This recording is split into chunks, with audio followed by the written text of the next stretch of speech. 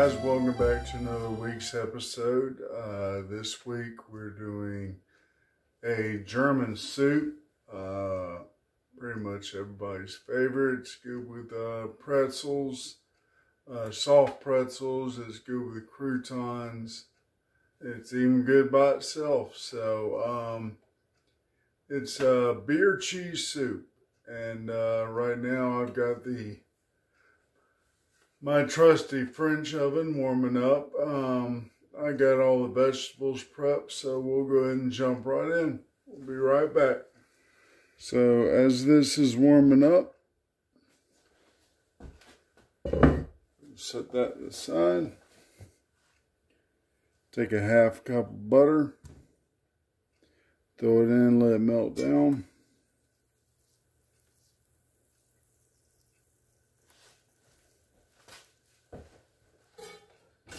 And what I have is a half a sweet onion, chopped up fine. I'll go ahead and throw that in there.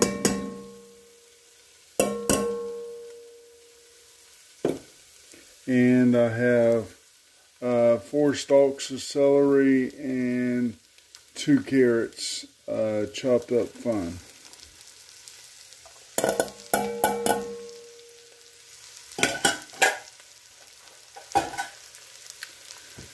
What I'll do is add a little bit of salt. When I say a little bit, about 2 or 3 dashes.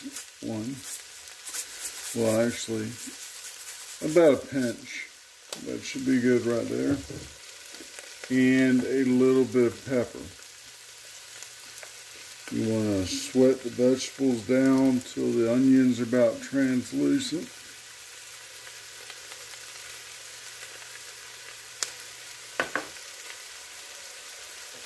Go ahead and grab your wooden spoon, stir it up, make sure they all get coated with the butter.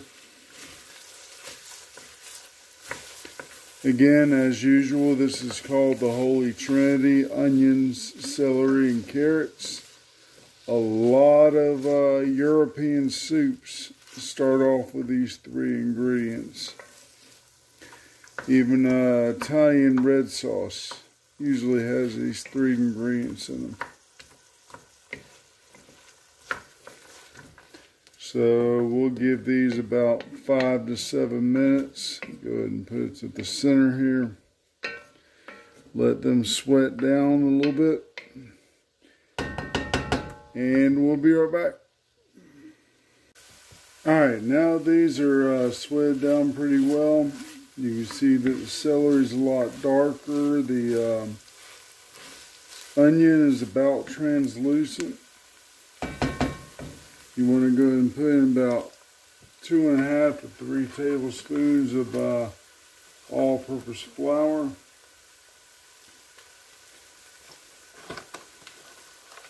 I'm only going to do probably about 2.5. There we go. Go ahead and stir that in. You kind of want to coat everything. You kind of form a little bit of a roux there. And at this point, it's your choice whether you want to put mustard seed, mustard powder. I usually skip it and just put the Dijon mustard in there. If you put mustard powder in there, about a teaspoon. If you put mustard seed, I'd grind it up a little bit and put about 2 teaspoons in there. When it comes to Dijon mustard, if I can get it open, put about a tablespoon in there. Go ahead and stir that up, get it nice and coated onto the vegetables.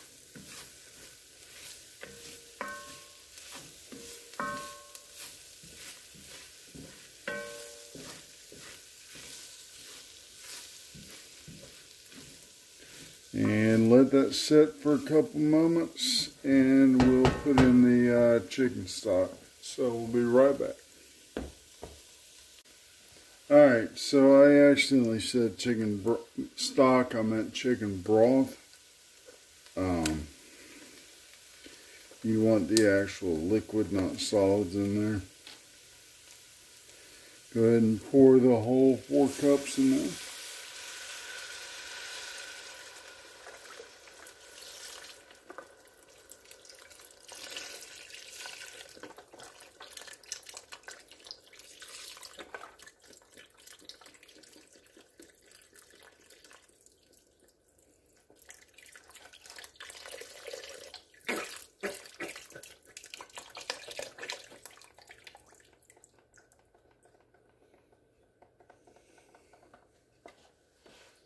You don't need to add water to it. You don't want to water it down too much. You're a little crazy there. Go ahead and keep stirring till it thickens up a little bit. Right now, you're skimming a lot of the stuff off the bottom of it. Scrape down all the stuff on the sides. Make sure you knock everything off your spoon.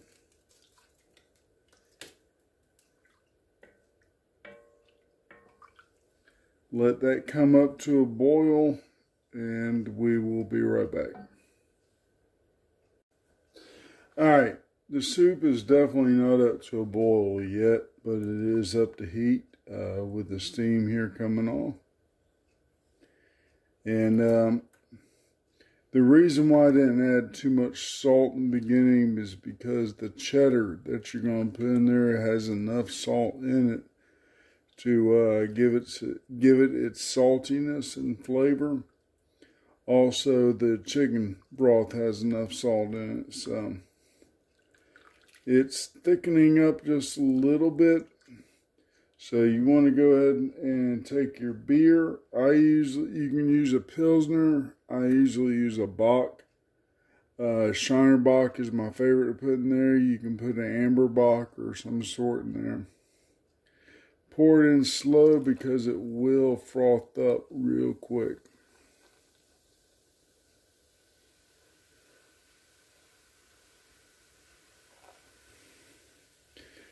Empty the whole bottle into the soup.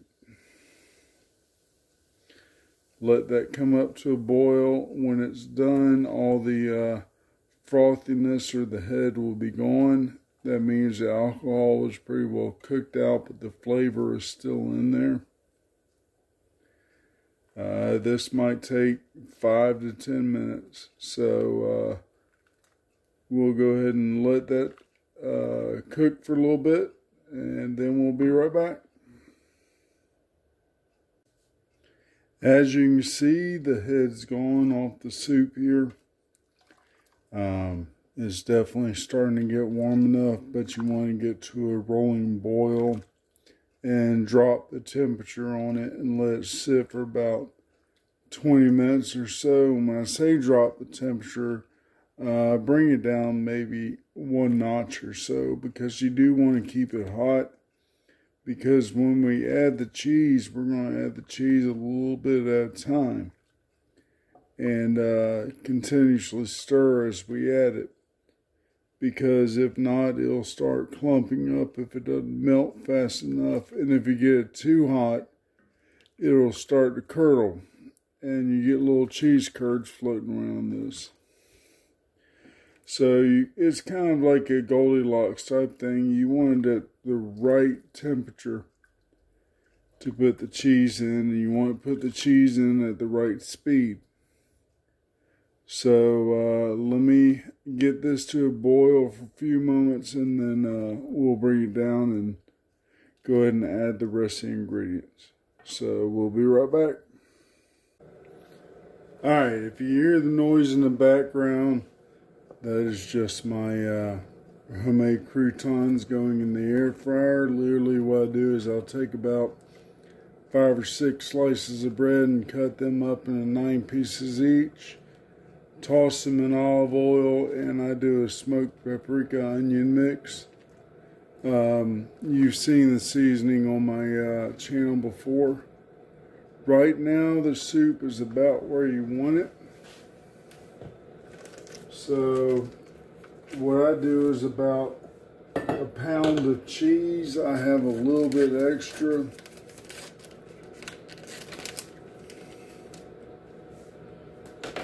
Just cut the top on this instead of worrying about the Ziploc. I'll go ahead and pour this amount in.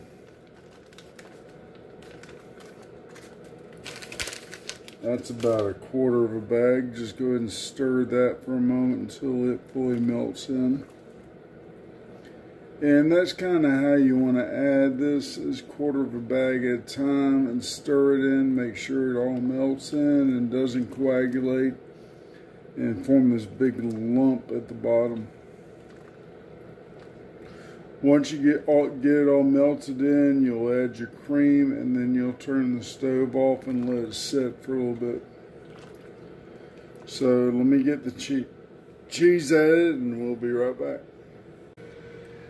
So at this point, you can see how thick the soup is. After about a pound of cheese plus a little bit extra here and there that I had left over. I have not added the cream yet. You can stop here if you want. I usually like to go a little bit richer with the flavor. You can do heavy whipping cream. You can just do normal whipping cream. You can do half and half. I do half and half just to kind of keep the fat content down. I know there's a lot of fat in here. Go ahead and add the whole pint.